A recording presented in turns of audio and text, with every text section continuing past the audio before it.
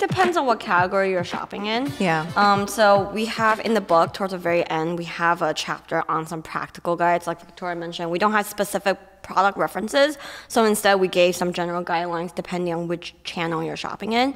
So say if you're going to, say on Amazon, you can buy anything on Amazon. And that's actually really scary. So you can buy chemical peels on Amazon. We kind of gave a percentage where I'd say 30% glycolic you can probably use at home. It's reasonably safe. But on Amazon, you can find things up to 70% glycolic acid.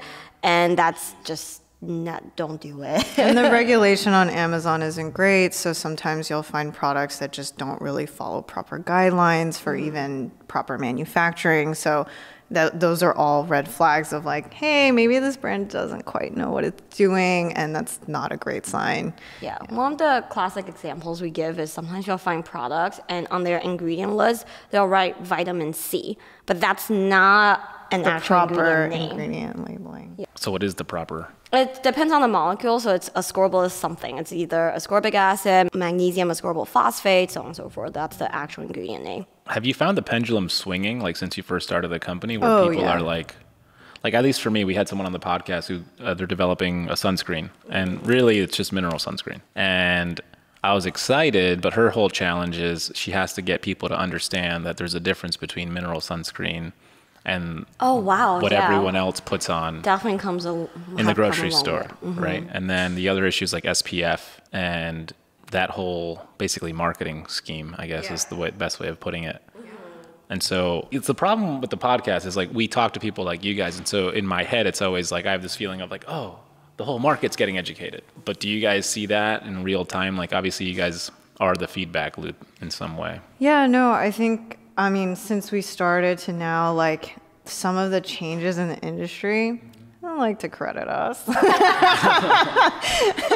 For example, percentages of actives are just like required. Like, you know, you'll see that now they'll use that in the labeling and marketing, which we think is great. That means like things are now more ingredient centric, right?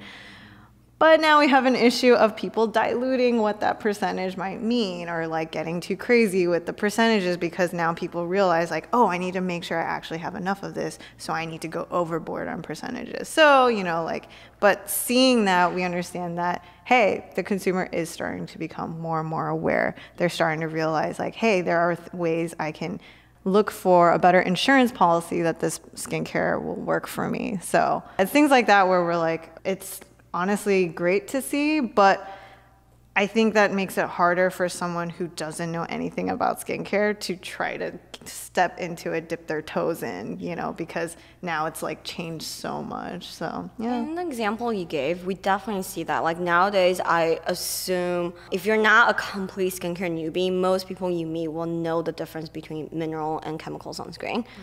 Like that's something that's much more commonplace now. Yeah. And the other thing is that the industry realizes that labels are very important. So now you hear things like clean beauty, you hear reef safe, you hear like there's all these stickers now that follow every product.